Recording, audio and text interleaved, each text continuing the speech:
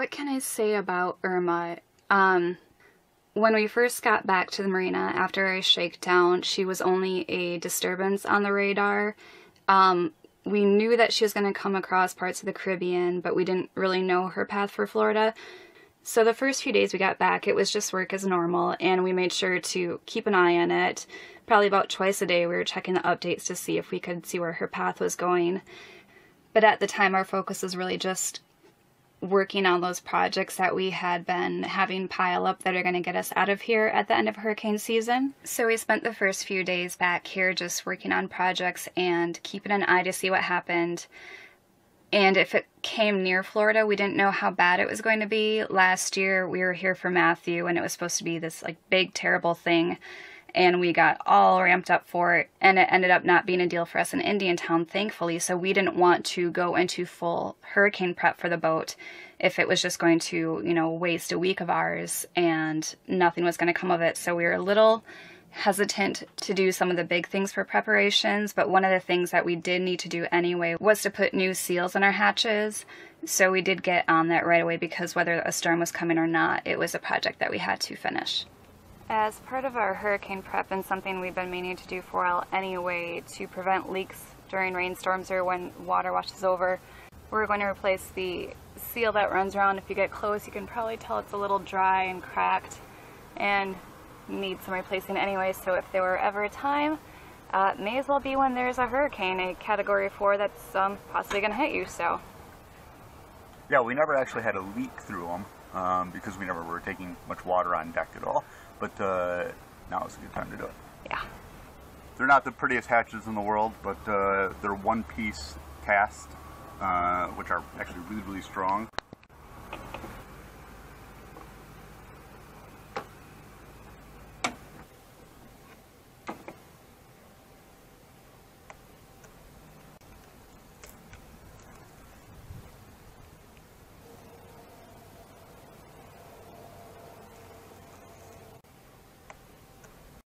I just can't wait for you to get our paper towels.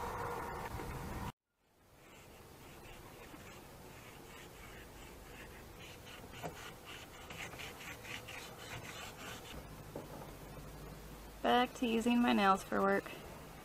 The perfect tool for everything. At least they don't scratch off paint. We got one done. Looking all nice and pretty and hopefully very watertight. Should be.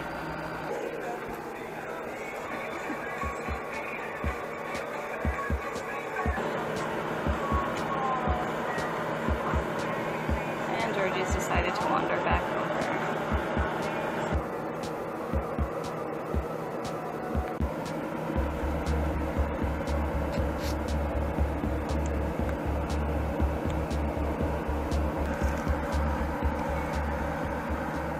One thing I should mention for those of you who don't know exactly where we are in Indiantown, it is a great spot to be for hurricanes. We are near the southeast coast of Florida, about 30 miles north of Palm Beach. We are about 25 miles east inland from the coast from the main town of Stuart, and probably about 10 miles east of Lake Okeechobee. So it is nice when hurricanes come and we are that far inland. And the best part too is, even though we're up a river, we don't have to worry about swells because there's two locks that protect us from each big side of water. Probably about 5 to 10 miles east of us, between us and Stuart, is the St. Lucie Lock, and that brings us up 13 feet from sea level. So even when surges come in from storms, they don't have the ability to keep pushing up the river. And then there's also one lock that blocks us from Lake Okeechobee, and since both of those are regulated, we're kind of in the middle of those where the water only changes due to rainfall. So that's one great thing about being here. Not only are we inland, but we're protected from the surge, which is usually what causes the most damage during storms. It's not always the wind, it's the flooding. So at least we had that on our side. I do have to say that even though our shakedown was coming to an end and it wasn't any kind of hurricane that brought us back to Indiantown, we just knew that we needed to get to work so that we could finish all of the remaining projects on Elements before hurricane season ended and we start to head into the Caribbean. Just a few days after we got in here and it was looking like Irma was going to hit Florida, The boatyard just started filling up all of a sudden. They were sectioning off slips for people who reserved them, and even though they couldn't get to them yet, they started paying them, and I think there was like a 2-week minimum payment to reserve a slip. So those all filled up pretty fast, and the storage yard, which was already full from people who left their boats here for the season, of other people coming to haul out, and the parking lot started filling up. So it became very busy with boats here. Surprisingly, not many people. I think everyone just wanted to get their boat here, get it secure, and then leave it as they evacuated. But the marina did start to fill up very fast, and I think they got over 1,000 calls within about 3 days of people wanting to put their boat here, so they did have to turn people away. But there was a good number of people that got in here and were able to secure their boats for the storm.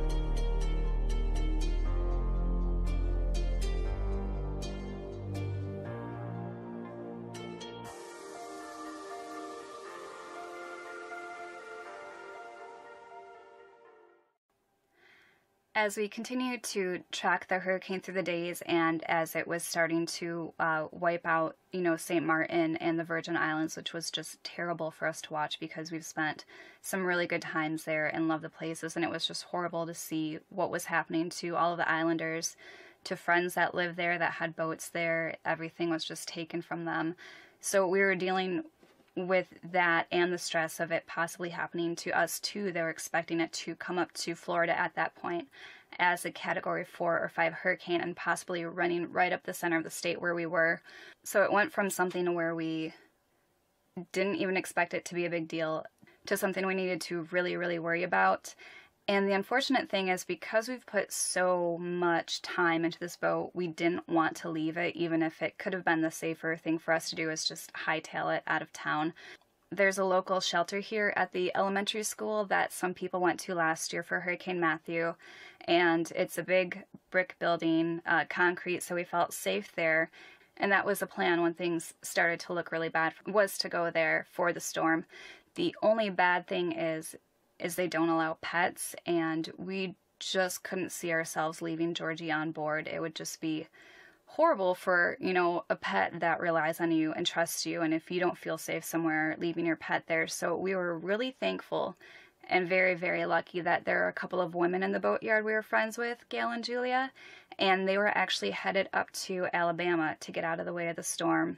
And they said they would be more than happy to take Georgie with them. So about 3 days before the hurricane hit, we brought her over to their boat. And as they were loading up their U-Haul and everything, we said our goodbyes to her, which was hard. But it was really nice knowing that no matter what happened from that point, it was only ourselves we had to worry about and the boat. And at least we didn't have this pet that was going to, dictate where we ended up.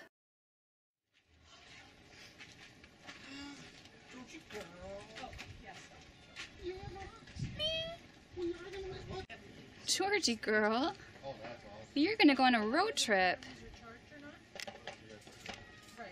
Are you excited? You get to get out of Florida, and that's a good thing. Poor kitty.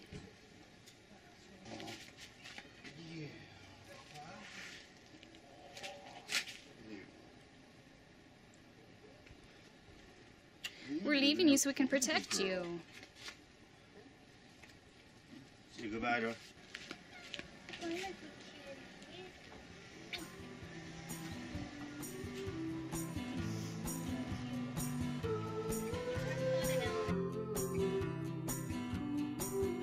After saying our goodbyes to Georgie, we also had a few other friends that were getting ready to leave Indiantown as well.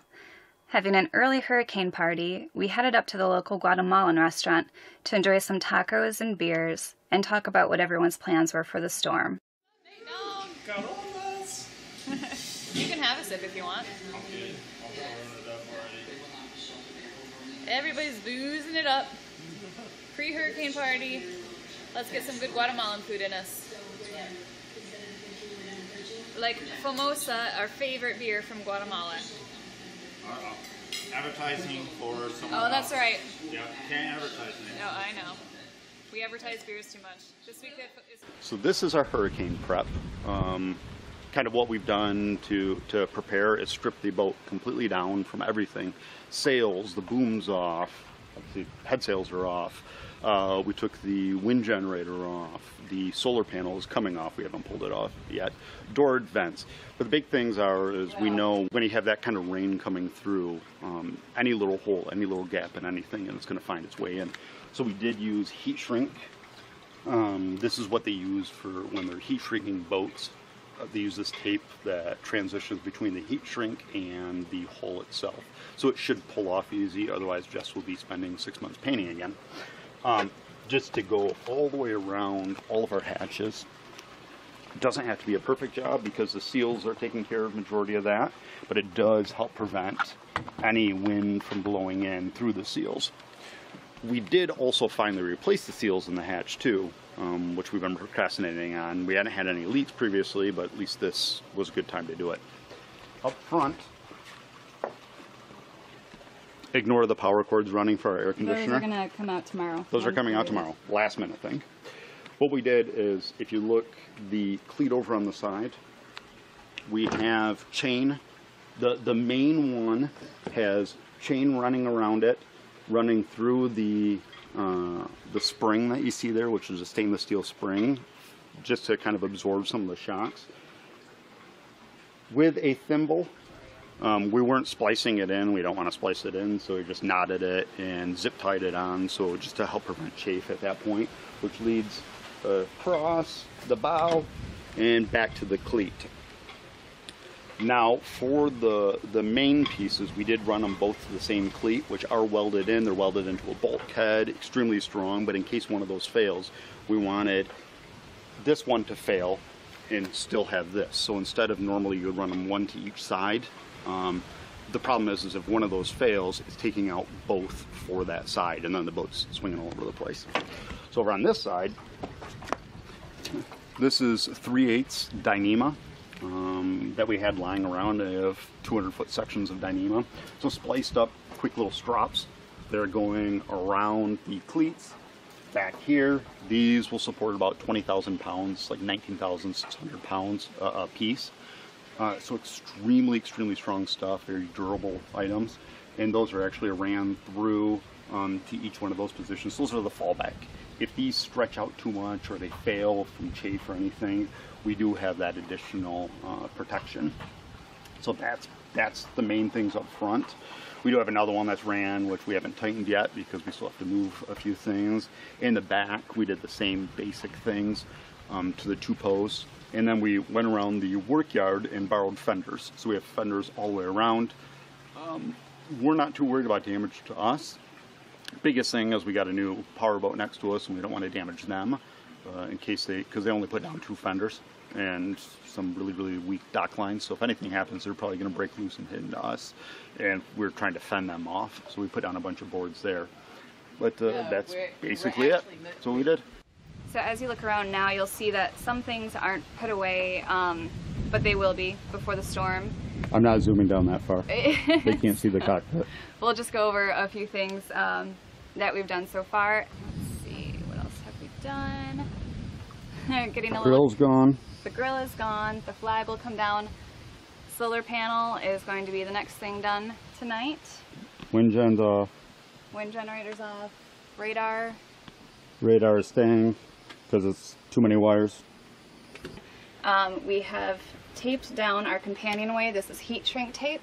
Nice wide stuff, so if any winds come, any waters, they're not going to find their way in, hopefully, so we won't get water damage on the inside if the boat does stay intact, which we hope it does. Don't destroy the inside as well. Before we leave tomorrow, we're going to tape up the hatch and we're going to lock it shut. So hopefully everything will stay closed and dry. We've taped on our, or taped down the chart plotter here. So hopefully that's going to be safe. One of the things that we've tried to do to protect all of our lines for chafing, because even though we've put out multiple lines, we don't want them to fail, We've taken a pair of Matt's old jeans and cut them up and wrapped them around the lines with cable ties to secure those. So hopefully if there's, you know, a bunch of back and forth here. You can't show my lines all. But this isn't done yet. Okay, good. Don't worry. They're not looped pretty yet. Yeah, we haven't made final adjustments yet to all the lines. So this is where we stand right now. Tomorrow morning, 8 o'clock, the shelter's open. We're going to go claim a spot. Hopefully they will let us kind of go in and out after we register. The tropical storm force winds are supposed to start coming tomorrow night with the full force of it on Sunday afternoon, so we expect to spend 36 hours or so pretty much locked in the shelter until they give us the all clear to go. But we really just wanted to be close to the boat to get back to it, to assess damage, to do anything we can to save her if she needs it, if there's still time. And then after that, even if there's no power here in town, we've got water tanks full, we've got propane tanks full, we've got canned food up the wazoo. So if we have to sit down and hunker, we will. But the good thing too is that we have an inReach right now, which we can use to send out messages to family and friends. So follow us on Facebook. We'll be updating that even if we lose internet connection. I have a friend in charge of our Facebook page, and she will be posting our messages there. So you will be able to tell what's going on with us throughout this whole storm, and hopefully we see you clear and well on the other side.